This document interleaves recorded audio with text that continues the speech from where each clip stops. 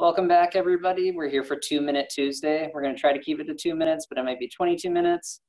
Today, we're going to talk about and talk with, we've got Judy and Emily here from Morgan Franklin Fellowship.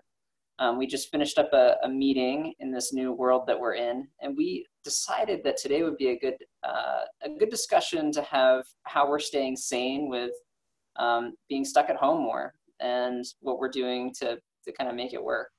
A couple things that we've done, and actually I'll start with me. So a couple things that I've done is I still get up in the morning and put on work clothes. I still work out at a regular time each day, typically around lunchtime to break things up, whether it's a run or a bike ride. And the other way that I kind of keep my day going is I check in right away at 8 o'clock on Slack to kind of get the day going, and then I communicate throughout the day so it still feels like a work day. Now, how are you surviving, Judy?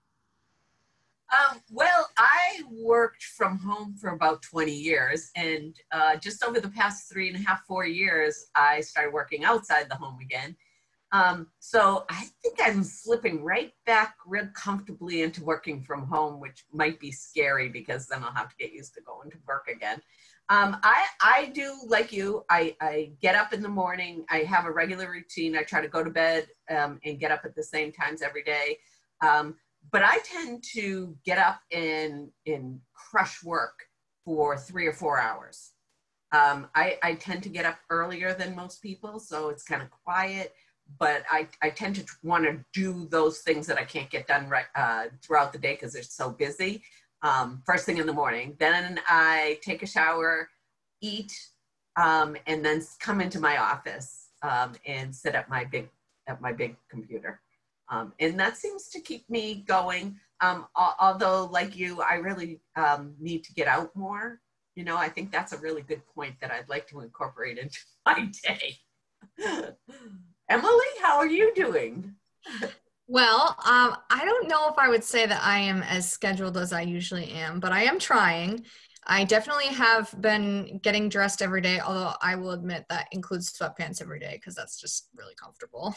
But at least I have regular clothes on. And I always start my day with a cup of coffee and then have one in the afternoon. That has increased, but it's still something that I'm keeping up with. I'm definitely trying to get out for exercise. That's a big thing, especially with staying at home. I definitely really need to be outside. That helps me a lot. And I've been pretending that my room, because I have a desk in my room, so I've been pretending that that's my office.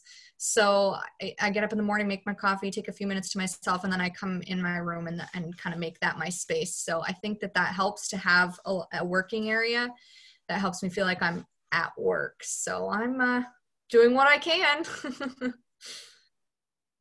Awesome. Well, thank you for joining us today, everybody. So again, you've got Emily, who's our Director of Students, Judy, who's our Executive Director, and I'm the Director of Operations at the Morgan Franklin Fellowship. We focus on online learning with a big focus on financial literacy. So if you're looking for something to do with your students, by all means reach out, or if you have questions about how we're battling the work from home and making it work for us, by all means reach out. Until next time, we'll look forward to seeing you at our next 2-Minute Tuesday.